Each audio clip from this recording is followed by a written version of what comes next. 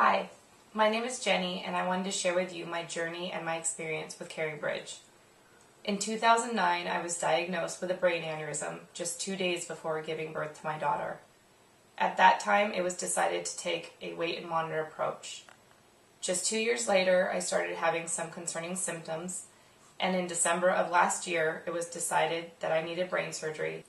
Just 1 week before surgery, I found out about CaringBridge through another patient. It was so easy to set up, and in just minutes, I had my page ready and the link sent to all my family and friends. I was in the hospital for a week, and I had over 1,000 visits on my page. I really could hardly believe how often people were checking.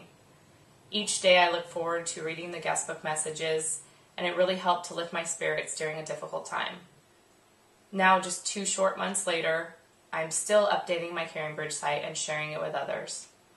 Recently, I was able to set up a CaringBridge site for a family whose son was injured in a very tragic accident.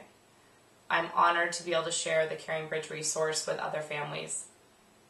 CaringBridge has allowed me to spend time and focus on my recovery and on enjoying each day with my family.